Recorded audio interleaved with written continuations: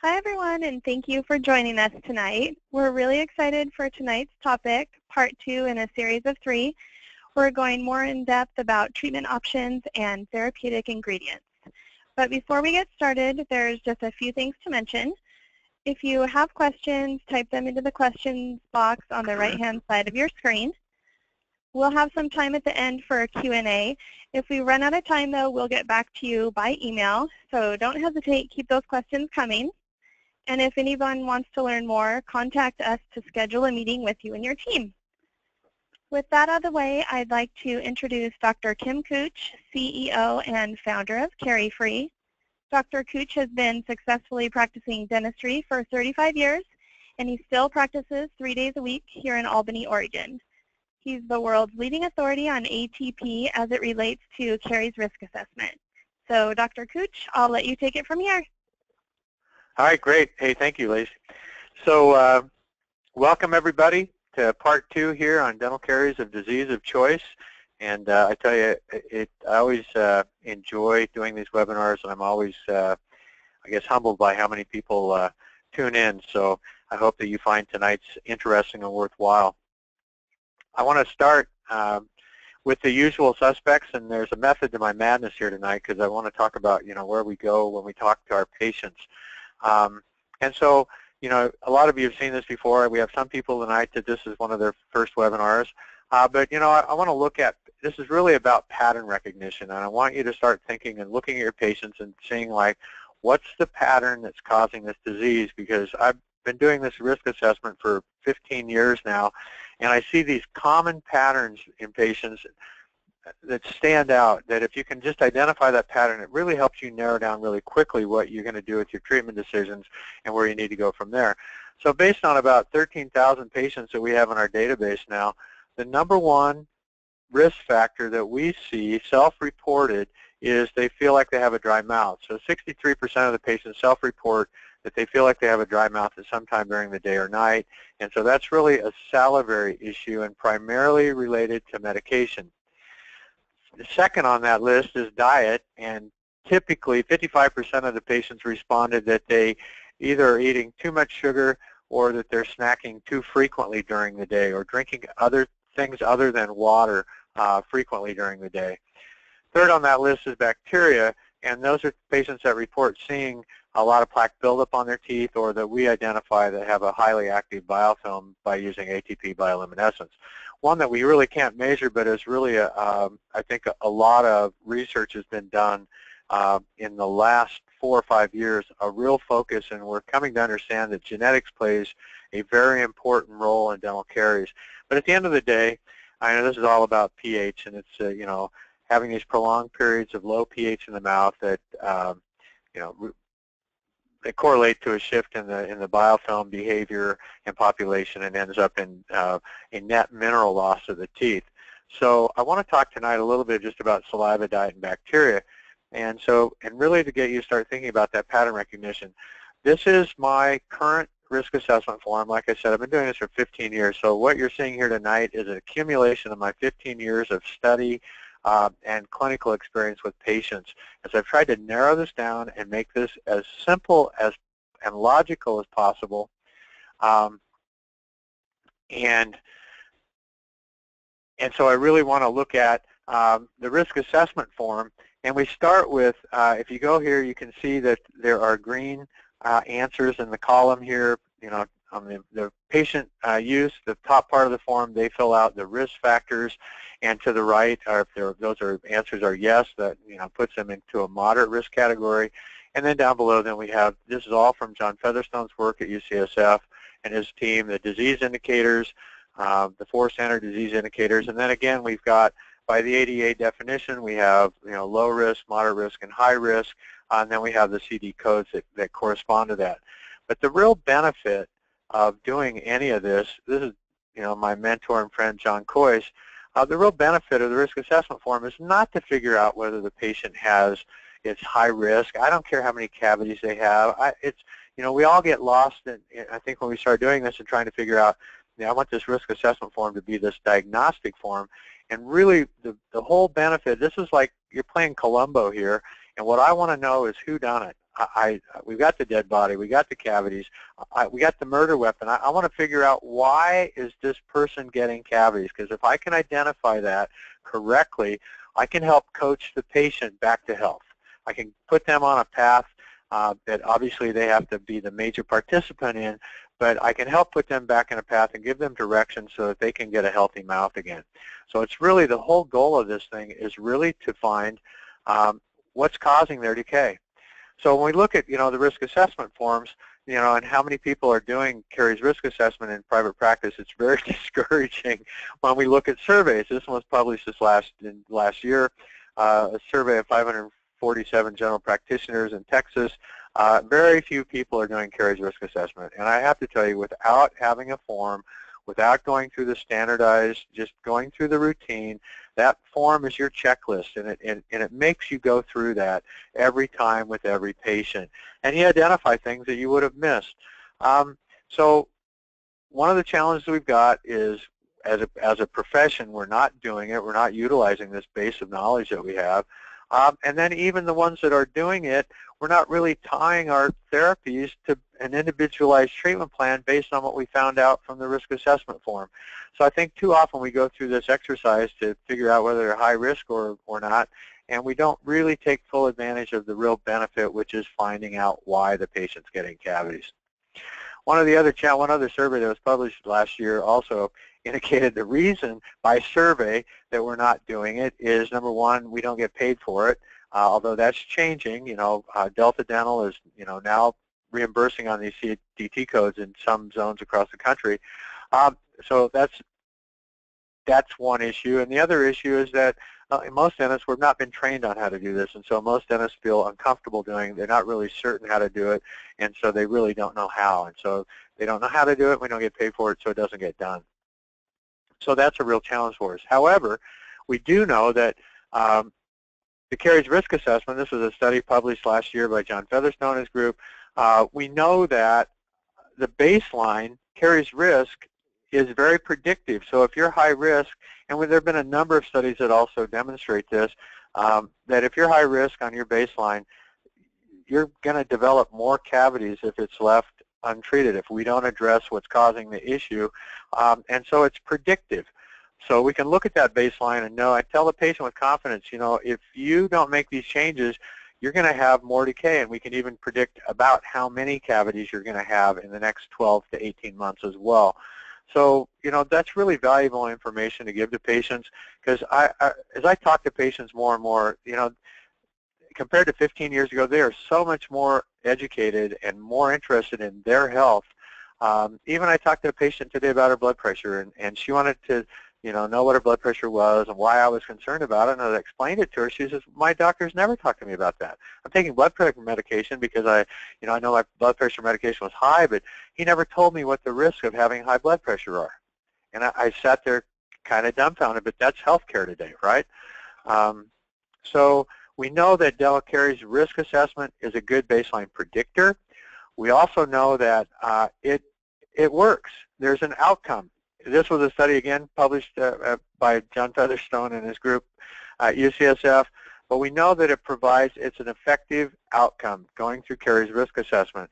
And in this study, they looked at 2,724 adults over a period of 18 months, and they compared giving patients on a monthly basis, putting products in their hands. In this case, it was, I think, chlorhexidine rinse and fluoride rinse and an 1,100 part per million standard fluoride toothpaste, and a little bit of education encouragement versus just handing that to them one time. And what they found was that for every 3 patients treated, it dropped their score by 1 DMFT. So we know that it provides an outcome. So we get results by practicing with Cambra.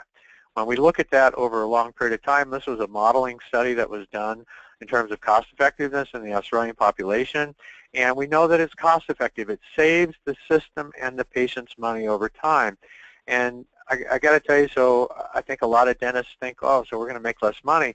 The reality is, and it's been my experience, and a lot of people have been doing this for a long time, once you get that patient healthy and they stop getting cavities, instead of spending dollars begrudgingly on maintaining and refilling teeth and treating cavities, they opt to spend their money on a lot more elective and cosmetic procedures and maybe more full restorative type care. So, it's cost effective for the system, but that doesn't mean you're going to be doing less dentistry. So I just want to make sure everybody kind of understands that. It is cost effective for the system. The other thing, this study was published in December of last year, and I thought it was very interesting as well. This was a study where they put patients through a Canberra program, and then they looked at their decrease in their DMFT scores as a result of the program, and basically, versus the control, it reduced their decay rate by 28%. Now this is where it gets interesting. They did nothing then, and they just called all these patients back 4 years later. And just having gone through that Canberra program 4 years earlier, they still maintained a lower DMFT score than the control group, like 4 years later, so that we know that this has long-term results with patients. Putting them through a Canberra program may change, obviously changes their behavior and changes their outlook or their dental IQ. So 4 years post-op, they still had the same result as they had immediately at the end of the study. And then this was another paper published by Featherstone and his group. And again, they went back and did secondary analysis, and they said, this is really interesting. We got this results. We had these 109 patients that had 1 to 7 cavities. They were all high risk. We followed them for 24 months, and we got this outcome. We reduced their decay rate by 24%. And so the question was, well, let's go back and look at the data and figure out what caused the effect. Was it the chlorhexidine rinse that we used? Was it the 1,100 part per million fluoride toothpaste? Was it the 0.05% fluoride rinse? What caused the effect? What was the major benefit? Which one of these 3 things did cause the result? And when they went back, they found that 1 + 1 + 1 equaled like 5.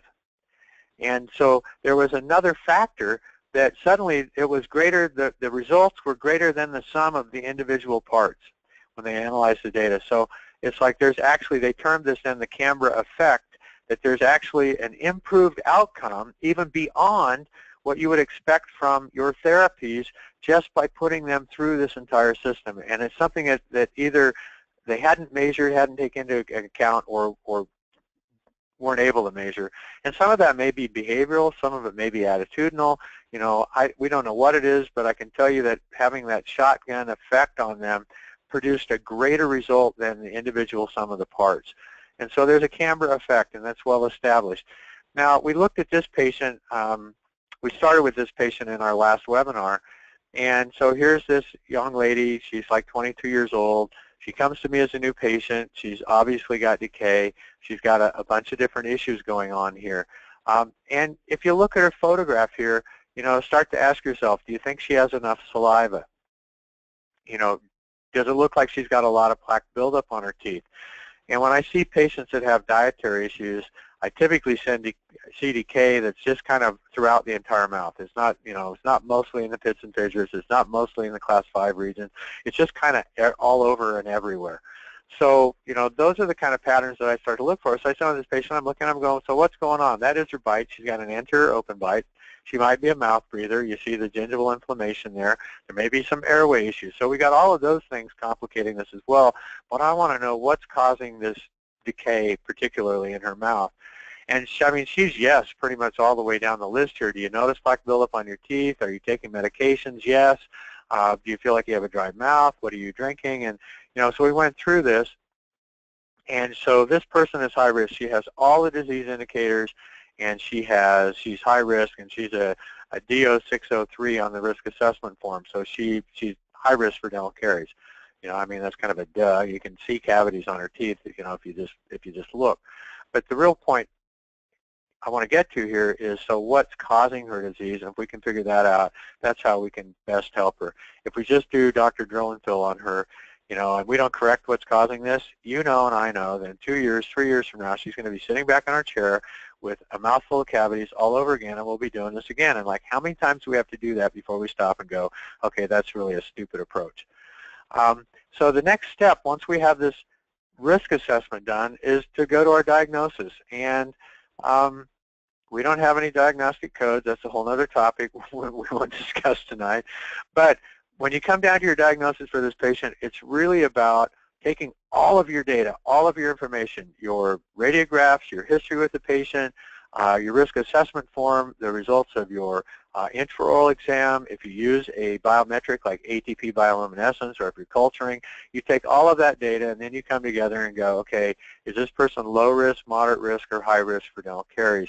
And that really becomes your diagnosis. For me, I'm using ATP bioluminescence. I'm going to talk about that just a little bit right here, but you have other options. You can certainly measure pH. We've studied that, and a number of people have studied that, and the pH varies so much during the, the stiff-on curve and the 24-hour period of time that just taking a spot check on the pH in different areas in the mouth really don't seem to correlate to anything other than I think it's probably a good educational tool. You can culture bacteria. I did that for a couple of years. It's the culture kits aren't that accurate, and it takes time, and you got to have an oven. And it doesn't lend itself well to real-time testing. It's a 48-hour culture. You've got monoclonal antibody tests for mutans streptococci. Some of those are on the market.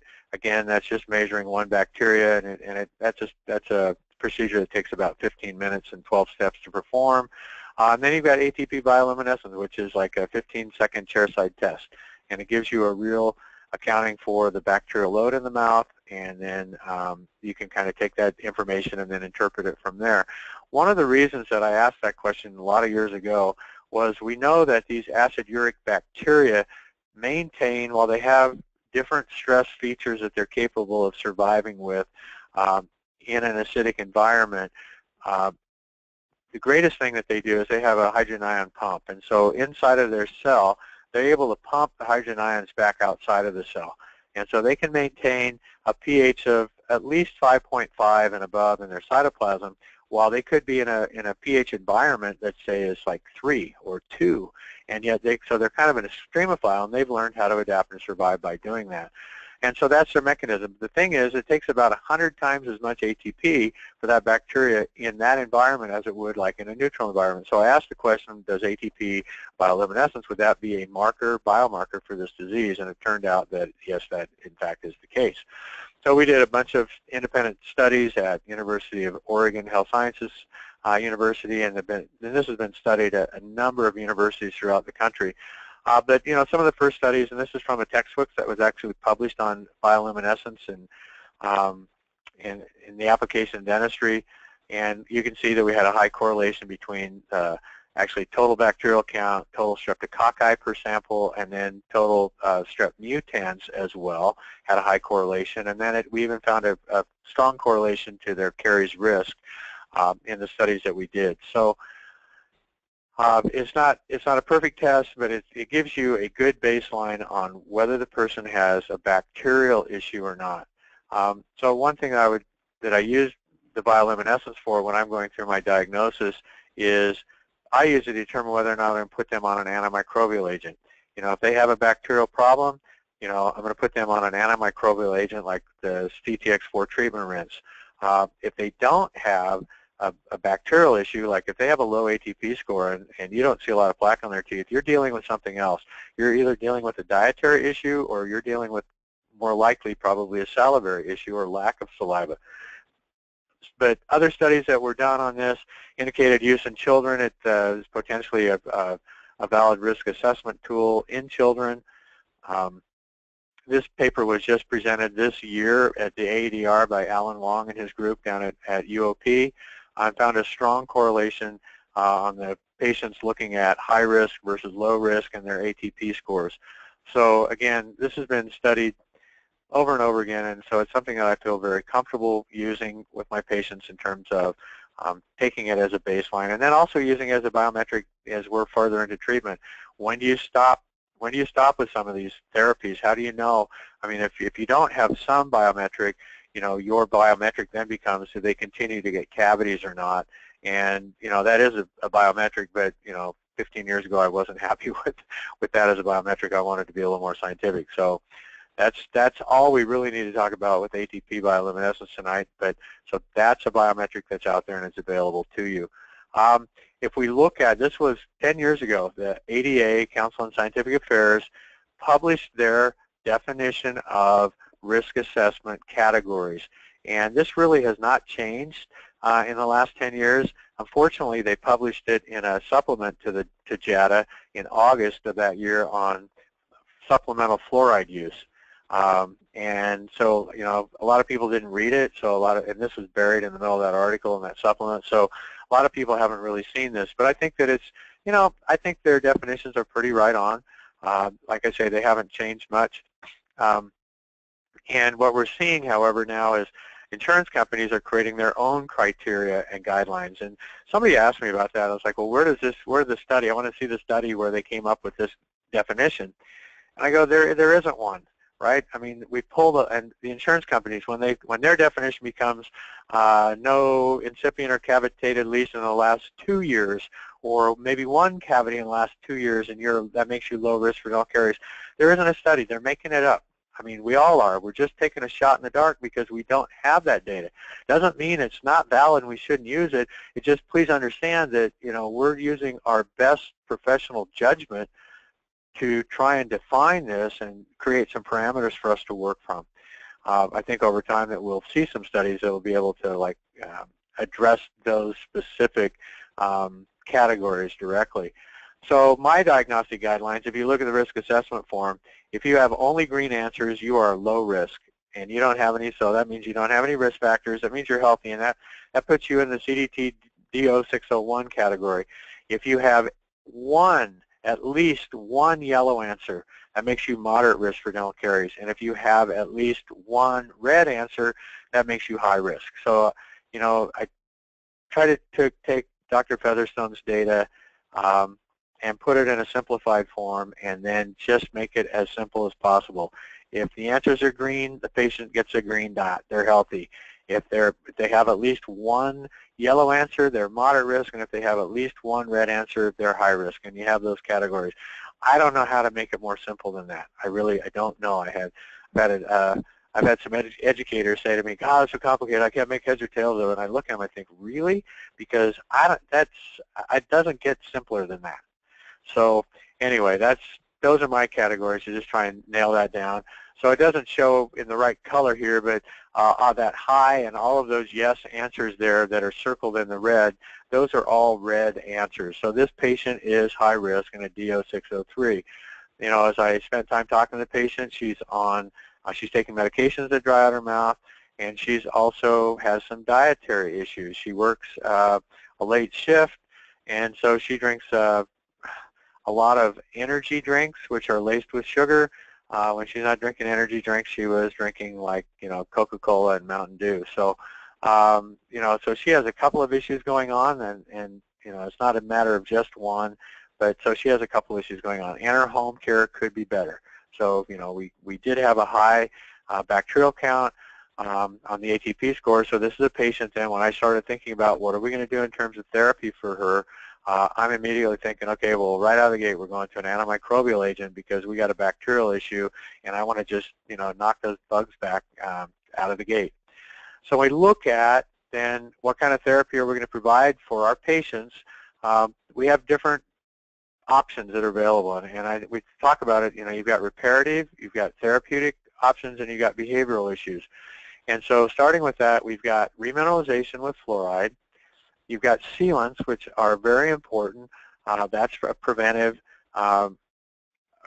approach. And then you've got drill and fill. I mean, you've still got to put some restorations in. I had a new patient my last patient this afternoon was a new patient from out of town, referred to me by her dentist, and she has multiple issues going. I'm going to be a large treatment, and it's going to be, a couple of years for us going through this.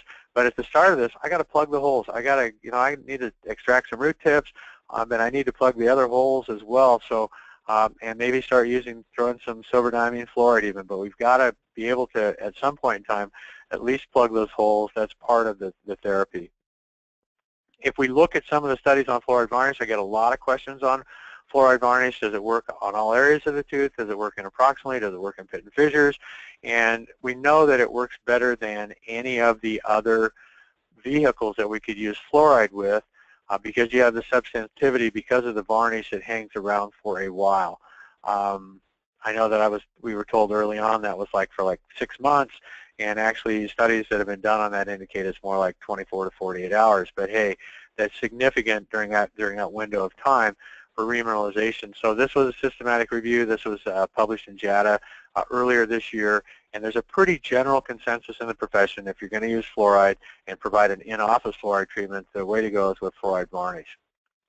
Now, taking that fluoride varnish, and the question that I've been asked is, well, does it work in occlusal fissures? Yeah, it does, but not as well as sealants. And so, and sealants, even in an ICDOS 0 to 4, non-cavitated stage, sealants work, extremely well. They've got the best outcome, but again, they have to be maintained. There's a couple of things that you have to consider when you look at these studies, because you and I have all seen the sealant bombs. You've seen those sealants fail in our own hands, and it's catastrophic at times, and I think we've all been unnerved by that. But when you look at sealants, you got to have isolation when you place them. You've got to have sound enamel. You can't bond to demineralized or aprismatic enamel. So you need to do a little preparation of some sort on that enamel surface. And then number three, you got to maintain it. So like here in this study, they did this study over a period of 12 months and looked at it. The majority of the sealants were 73% were completely retained. Well, that's wonderful. That means 27%, or 1 out of 4, basically, were not completely retained, and that means we got to touch them up. So on those recare appointments with the kids that you've got sealants in, if you don't touch them, continually monitor and check them and touch them up. That's where you're going to end up with problems with pit and fissure sealants. So that's something that we just need to be clear about what that means when we say they're successful. And again, this was a study that was published and looked at just sealing the 4 first permanent molars dramatically improved the outcome of decay over a period of time on 7 to 10-year-olds over a 5-year period of time in school children. This was published, and the study was done in Germany. But so looking at just 4 pit and fissure sealants significantly improved their outcome. So again, I think sealants are something that we need to, use pretty universally on patients. There are some fissures that don't need sealants. They're sound, they're intact, and they're never going to get decay. So maybe it's not a good use of our resources or the system's resources to put sealants in those teeth. But I think most recommendations from the ADA are at all at-risk teeth, which is pretty much all molars and potentially premolars, and in all at-risk patients. So obviously, the higher the caries risk for the patient, the more important that sealant is, and the more important it is certainly on their molars. So the studies really back that up. And this was like a study where they looked at 0 to 4 ICDOS lesions. That means they're developing but non-cavitated. They're from healthy to non-cavitated. And they found 100% effectiveness at 12 months and 98% effective at 44 months. But again, we need to repair and continually monitor those pit and fissure sealants to make them be successful. But they do work, and so, the sealants should be part of our regimen here. Now, this study was published actually in JADA. Again, this came in February, and from the Reckmans and Featherstone from UCSF. And again, this was a study reviewing, our approach to treating proximal lesions. So you can actually remineralize these lesions until they're at a D2 stage. Until they are cavitated, which means they're somewhere around a D1 to a D2 stage. I think the studies I've looked at indicate that when it's at a D1 stage, or it's at a E2 D1, it's at the DEJ, 85% of those lesions are not cavitated. They can still be remineralized. So we shouldn't be restoring those teeth. The lesions that you and I did preps on, class 2 preparations on for our board exams, we should not be restoring those teeth. Should at least have an opportunity to attempt to remineralize them and give that patient that option at least. So again, not only can we remineralize smooth surfaces, but we know that now that the scientific evidence is clear that we can remineralize these teeth as well. And at what point in time do you have the cutoff interproximally? Is somewhere in that D1. Certainly by D2 you want to start treating the tooth, but certainly in that D1 zone. Then depending upon the caries risk of the patient, I might start talking about remineralization or the flossing along with the fluoride rinse, fluoride products that have nanoparticle hydroxyapatite in them as well. talking about that versus talking about a restoration, at least giving them that option. So remineralization is certainly one of our therapeutic options here. When we look at strategies in terms of different medicaments, again, we start talking about fluoride, but antimicrobial strategies, I prefer sodium hypochlorite. Sodium hypochlorite is a safe, effective antimicrobial agent. It has a broad spectrum of activity. It does not produce any adverse reactions or persistent bacteria. So it's the least likely to do that. So it's being used and recommended a lot for treating periodontal disease by Jorgen Slotz, and has been for years, and that's really what piqued my interest and got me starting to use it early on, like 12 years ago or so. So sodium hypochlorite is certainly my go-to antimicrobial agent. I know that some people are using chlorhexidine, and there's been a lot of research done on chlorhexidine. So it has some other of its own issues, but that's certainly another option for you out there.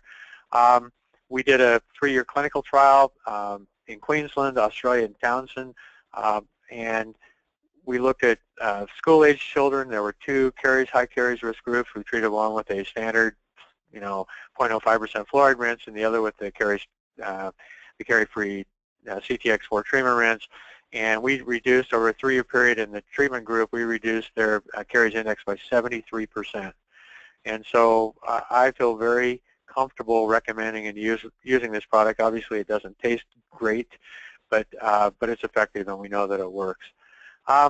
The other thing about sodium hypochlorite, twice weekly rinses, and this was another study that Jorgen Slotz was involved in, reduces the amount of plaque buildup on the teeth, and they've really looked at plaque buildup and periodontal disease, but just knowing that you get that kind of reduction with sodium hypochlorite, and you're going to see those results on your patients as well.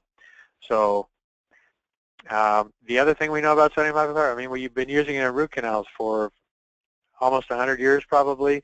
Sodium hypochlorite, we know that it also dissolves, and this is actually an SCM from Graham Milicic in New Zealand with an in situ biofilm that he actually grew in his mouth and then used the treatment rinse on, and you can actually see that it's starting to dissolve the biofilm. So that we know that sodium hypochlorite, one of the greatest challenges we have with biofilms is trying to get anything to penetrate the biofilm and to get deep into the biofilm to actually produce any result.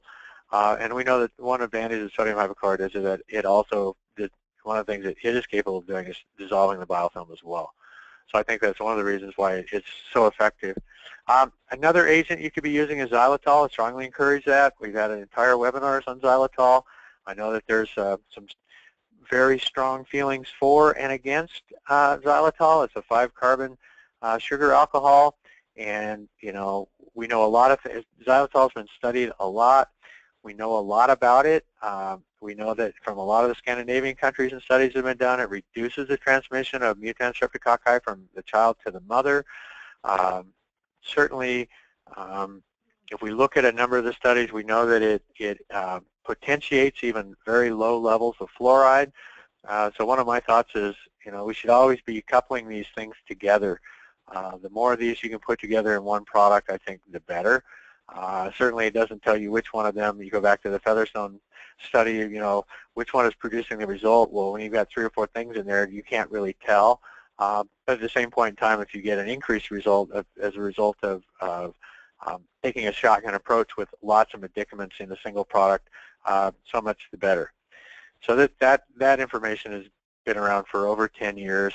That they have synergistic effects. Now, this was published in 2013 in January. This is the exact study, the xylitol for adult caries trial. It was a 3 multi-site study over a 33-month period of time, 691 adults. They took high caries risk adults. I think they were from age 18 to age 75, and all they did was gave them 5 xylitol mints a day. And at the end of the 33 months, there was no outcome. And that everybody jumped on the bandwagon that, xylitol doesn't work. We told you it didn't work. It's bad. It's whatever. And everybody saw this study. The challenge we've got is that they went back and did secondary analysis on that data, and they looked at just the patients in the study that had root surface lesions.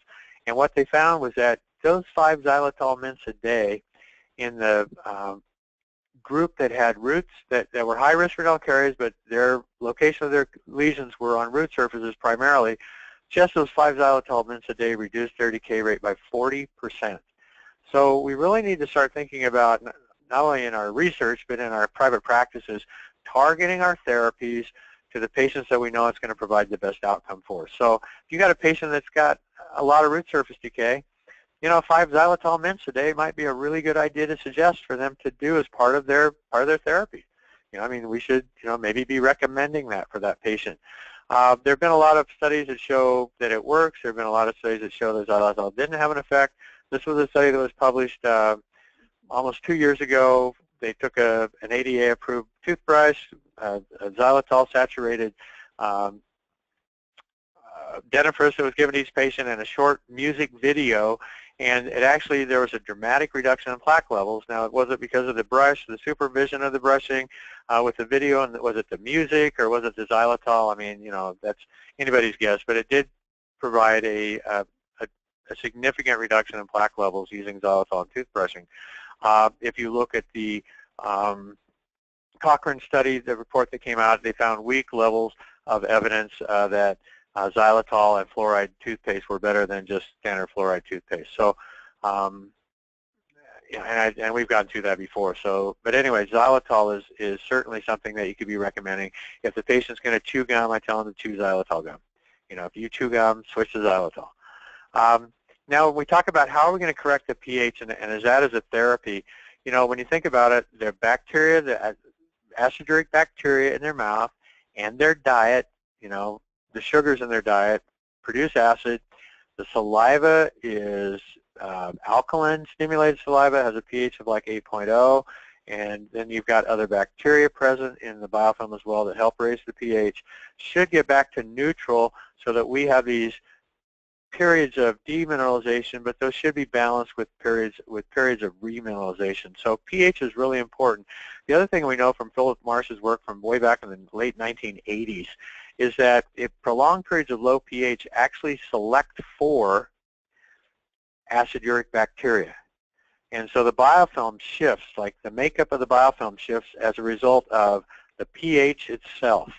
And on top of that, the behavior of the biofilm. We know that from Takahashi and Nevad.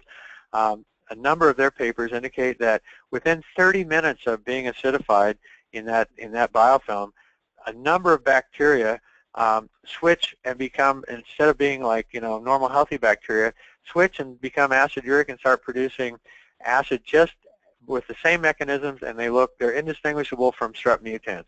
So you've got, not only does it select for bad players, it even turns good players into bad players.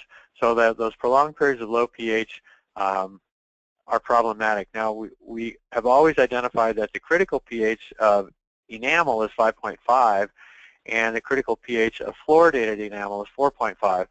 And that's true in the big sense. But what you really need to know is that depending upon how much saliva and how much calcium phosphate, those nanoparticles of hydroxyapatite and fluorapatite that they have in their saliva, like the more mineral they have in their saliva, the lower that critical pH becomes. So having more mineral there helps create an environment that they can actually, the enamel survives at lower pHs. So so also on the other end of the spectrum, having less saliva or less mineral in the saliva raises that critical pH. So the critical pH may be 6 or 6.5. So it's really important for us to think about, it isn't just static at 5.5. That person has xerostomia or hyposalivation. We've got an issue there, and their critical pH may not be 5.5, it may be 6.5. And we know the critical pH of cementum is already 6.7 in general, and your resting saliva on average is about 6.75. So if you've got a patient with exposed root surfaces, we really have no margin for error, very little margin for error. So the enamel critical pH is something for us to think about, but in terms of how much saliva they have. Trying to maintain, one of the entire focuses we have and concepts we have behind all the CariFree products is to raise the pH in the mouth. A lot of products are acidic, and it's about making products shelf life stable, and it's easier to do that and less expensive to manufacture them.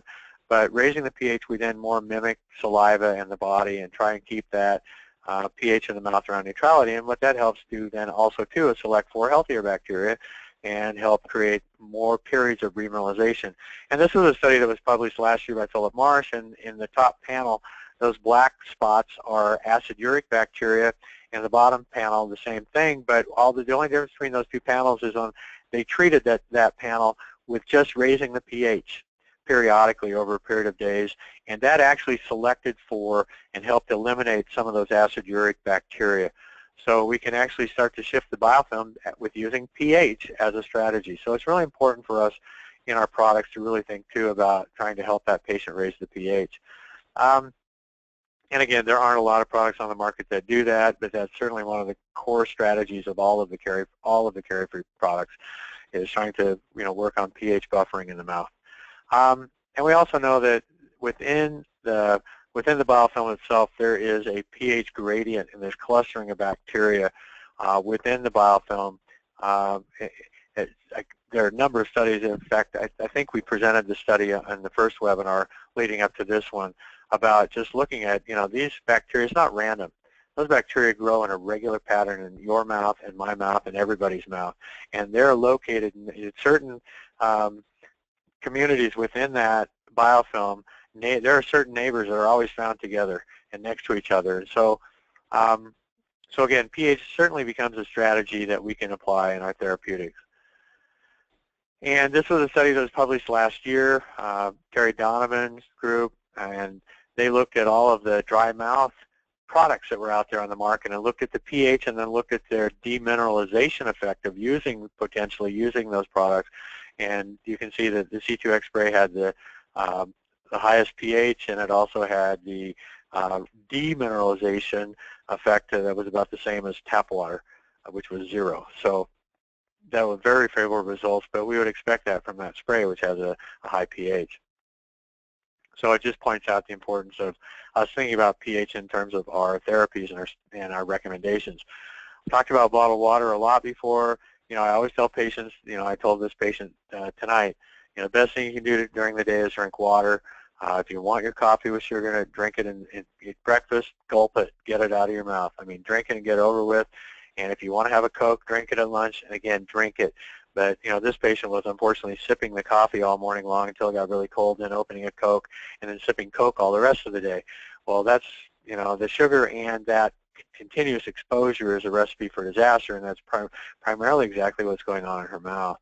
So, but again, water, then if you're just going to sip, these bottled waters, a lot of them are very acidic, so tap water is the best thing to drink. Just buy yourself a refillable container, Hydro Flask, and don't hit your front tooth through the Hydro Flask. I saw that patient yesterday with a broken front tooth, but take that and just use tap water. It's free. It has a pH of about 7.15, and it probably has fluoride in it, depending upon where you live. What about nanoparticles of hydroxyapatite? Again, that's what's found in your saliva. 20 nanometer particle size of hydroxyapatite is what your body uses to help maintain the mineralization of your teeth.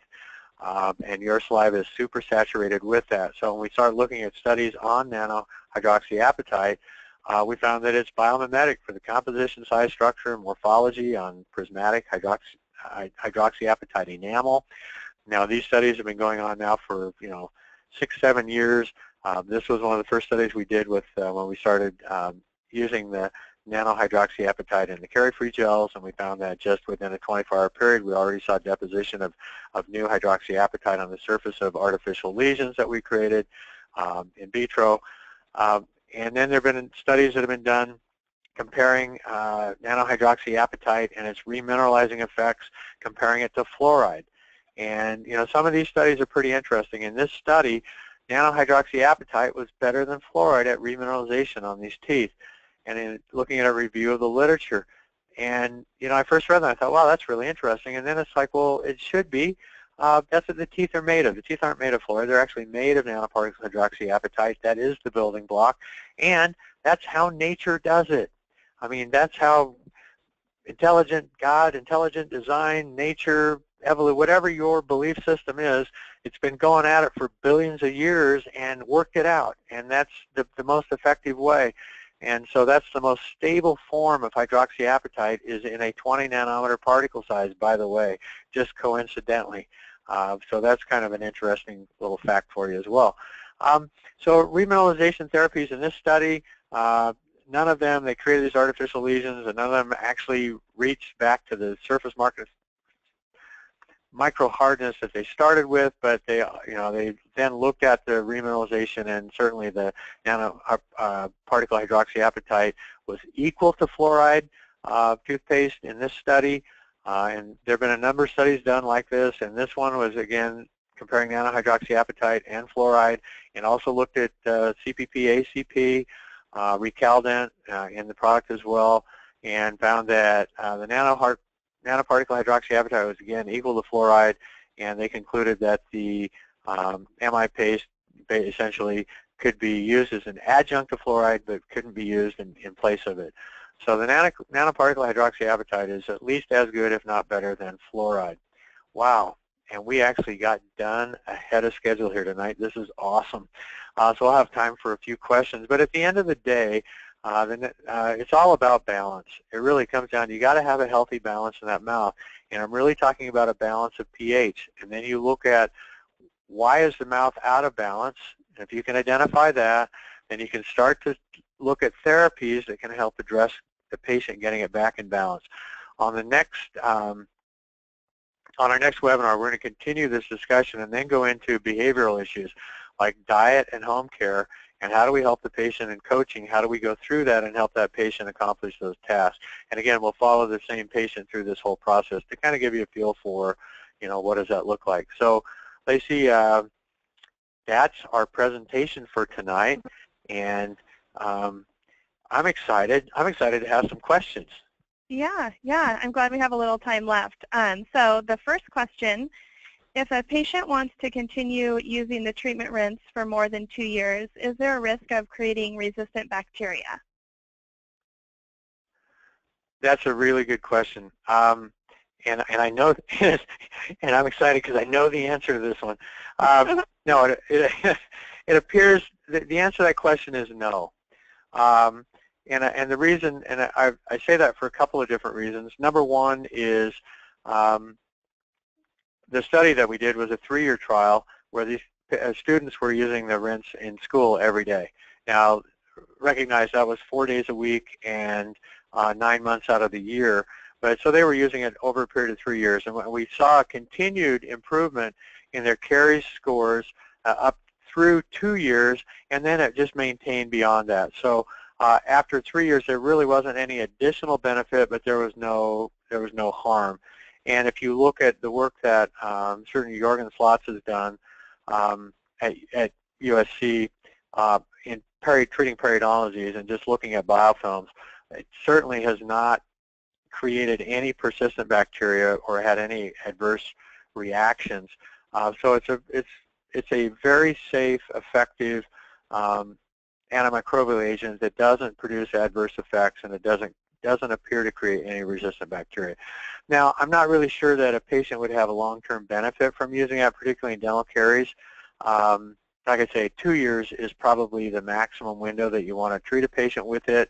But at the same point in time, you may periodically want to use it on a patient depending upon what their risk factors are, maybe for a lifetime.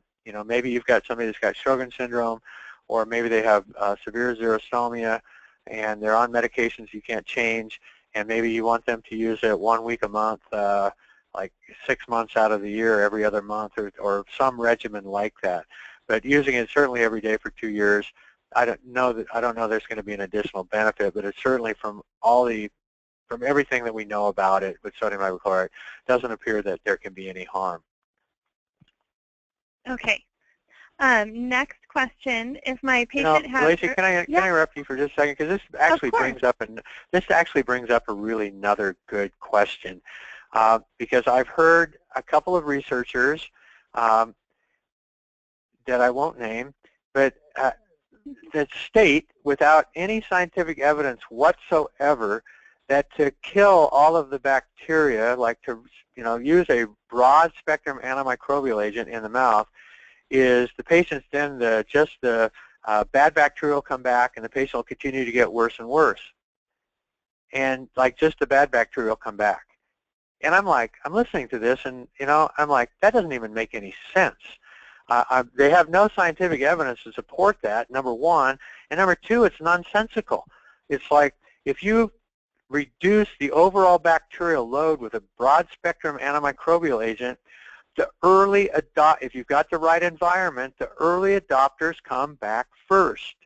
And that's how biofilms, that's how they work. I mean, when you brush your teeth, you reduce all of the bacterial load in your mouth.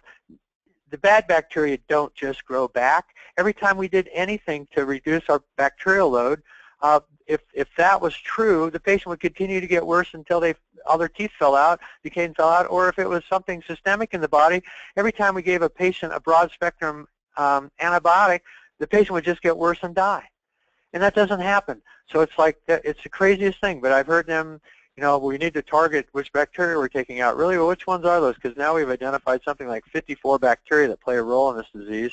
And it's like, how are you going to do that, number one? And number two, I've had really good results with this broad spectrum antimicrobial agent. So anyway, I just wanted to get that off my chest, because that's another question, because people are going to hear that, and it's like, I can't even believe that a scientist isn't more knowledgeable than to make a claim like that. Anyway, so yeah. I'm done. Thank you. Okay. Okay. Next question. If my patient has xerostomia, does the recommendation change as far as which remineralization agent they should use? Yeah, so I think that's another, God, we get some great questions on these webinars. That's another really great question. And I would tell you that based on some of the science that I showed you tonight, it's the way that nature worked out remineralizing your teeth, and the critical pH of enamel is all related to the amount of saliva and the amount of mineral that you have. When I say mineral, I'm talking about carbonated nanoparticles of hydroxyapatite that are 20 nanometers in average size.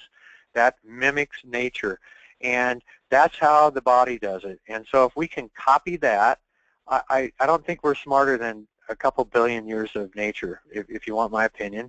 And so literally, if we can copy that, and so based on the other studies that I showed tonight, and there's several more, but comparing remineralization effect of nanoparticle hydroxyapatite straight up to fluoride, and finding, and not surprisingly, when we stop and think about it, that nanohydroxyapatite was equal to or better than fluoride in the studies for remineralization. I would say if you've got a patient that's got xerostomia, it's more important to have them on a nanoparticle hydroxyapatite product than it is to be on fluoride. I'm sure that some of my colleagues would say that's heresy, but in my mind, I would use both, right? Like I'm going to put that person on a gel like the CTX4 gel that has both. It's got the correct amount of nanoparticle hydroxyapatite in the correct size, and it's also got 5,000 parts per million of fluoride. I mean, I would put that xerostomach patient on that. But if you had to ask me, based on what I see in the science in the last year, what's more important of those two, it would be the nanoparticle hydroxyapatite.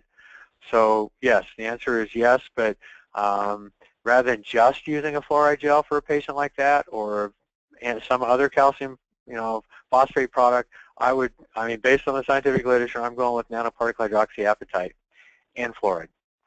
I hope that should be pretty logical to everybody after what I presented tonight.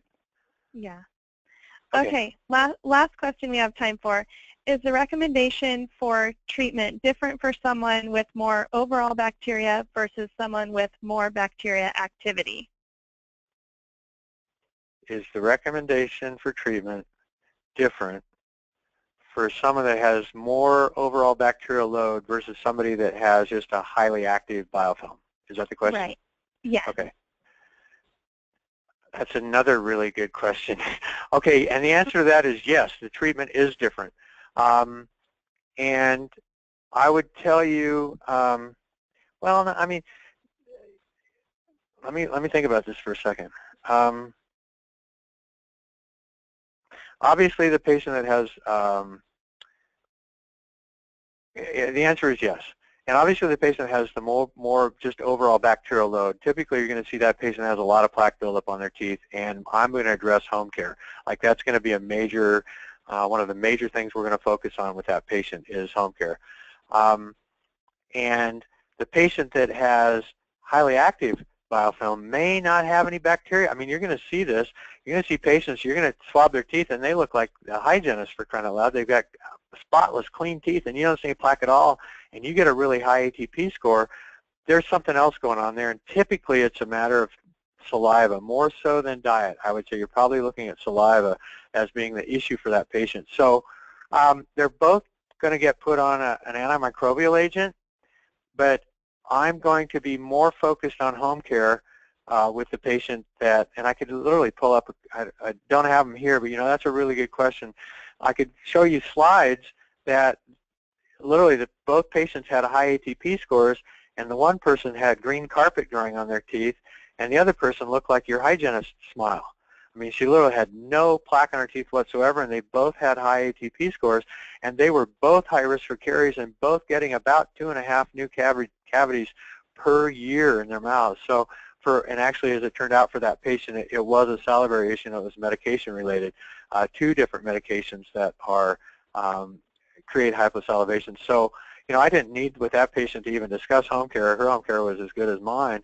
I mean, she flossed twice a day in addition to brushing, but for her, it was really more a matter of, okay, we need to shift this biofilm, and we need to start supporting and getting, helping her be really aware of acidic episodes in her mouth in terms of how often she snacks and what she's eating during the day, and then how much water she's drinking, and being able to use, you know, reinforce and using neutralizing products, alkaline products that are going to raise the pH in her mouth, and even like a spray a couple times in between meals during the day just to help replace what she's missing because of the lack of saliva. So yeah, so that's a great question, and I hope that answer made sense, because those can be 2 very different patients with very different reasons for their high ATP scores, but they're both, I use the ATP to determine whether or not I'm going to use an antimicrobial agent. If they've got a high ATP score, I'm starting with the antimicrobial agent. If they've got a low ATP score and they're high risk for caries, well, what that tells me is not a bacterial issue. I've got something else going on there, and I started examining, looking closer into their medications that they're taking, their saliva, and then their diet. So, so that's how I would answer that question. Again, that's a very good question. All right. Well, thank you, Dr. Kutsch, and thank you to everyone for joining us tonight. We weren't able to get to everyone's questions, so look for the answers to those in the next few days. If there's part of the webinar you want to hear again, we'll also be sending out a recording soon. And please contact us if you'd like to learn more about implementing CariFree into your practice. So thanks again for joining us, and have a wonderful evening. Thank you, everybody, and have a great rest of the summer.